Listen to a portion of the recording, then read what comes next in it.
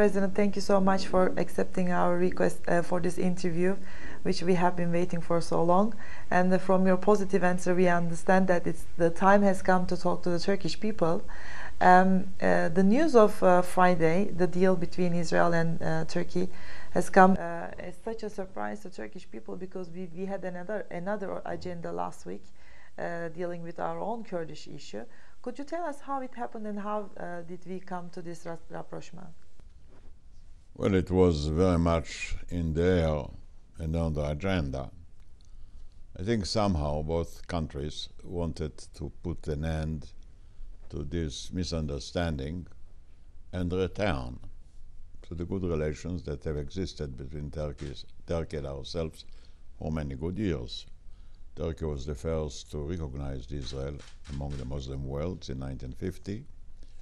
Before it, since the 15th century, Turkey was a shelter for the Jewish people who were forced to leave Spain. And generally, I can think about 1,000 reasons why Turkey and Israel should be friends. I cannot find one reason why they shouldn't be friends. Prime Minister Netanyahu, I think yesterday, after the agreement was reached, said that the motivation also came from the fact that the chemical weapons in Syria might complicate things both for Turkey and Israel. What does he really mean? I mean, was Syria really a driving force behind, a motivation behind this deal? I think what's happening in Syria is a tragedy for Syria and a problem for the rest of the world. You know, when Bashar Assad, the president of Syria, came back from London, we thought in our heart, here comes a modern young man who has studied in London. He wanted to be a doctor of eyes. Very nice. Only later we learned that this is a cover, because he tried to build a nuclear bomb and he built a chemical arsenal. Fortunately, the nuclear installation was destroyed. Unluckily, the chemical arsenal remains. It's a danger to Syria, to the people of Syria. It's a danger to Lebanon, it's a danger to everybody. The whole world feels uneasy what to do. It's not a simple problem. And Turkey, being a leading force in the Middle East, I'm sure is worried like we are. During the Arab awakenings, Arab uprisings, you name it, some critics discussed, many critics apparently discussed that because Israel lost its traditional partners in the region like Mubarak, it's somehow isolated more and it feels more threatened. Is it true? Look, no country behaves to make the life of another country easy. But between us and Egypt, there is a peace process. Morsi was properly elected. We respect the elections, and we should respect the peace agreement. And Morsi himself has very serious problems, particularly in the domain of economy. The reserves of Egypt are short, and the problems are great. You know, Arab countries invested a great deal in higher education. There are many youngsters who graduated universities, and once they were graduated, they discovered there are no jobs for them. Half of them are unemployed. And I think we have to help to create employment. So I think the Arab world is divided not just among parties, it's more divided among generations, like all over the world. There is a young generation that is dissatisfied with the heritage their parents have left to them. So I think this is the great drama.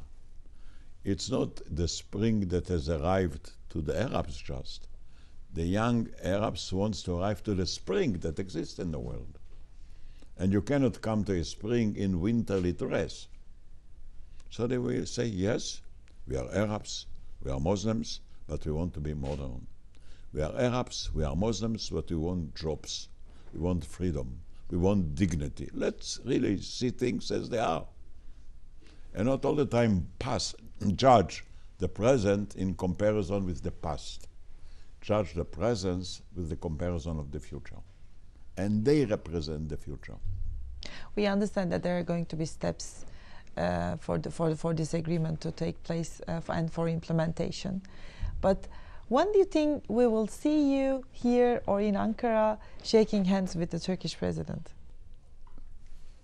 It can happen soon. I mean, we never interrupted our relations with Turkey. And I must say that if you are talking about memories, I have very good memories as well. I was invited together with my friend, President Abbas Abu Mazen, to speak before the Turkish parliament. It is a rare honor, and I spoke in Hebrew. So I have many memories. But for that reason, I don't want to return to it, because I have also many good memories. Iran's nuclear program. It's one of the hardest topics that we are facing in the Middle East. How do you think this issue could affect things in the Middle East, which is already going through existential movements with the Arab awakening? Look, Iran is a danger to the entire world, and more so to the Middle East, and more so to Israel. I don't think the world can accept a nuclear Iran. Khamenei, the leader of Iran, says that religious forbid to build a nuclear bomb or to use it. But they're building and denying. They are building missiles with nuclear warheads.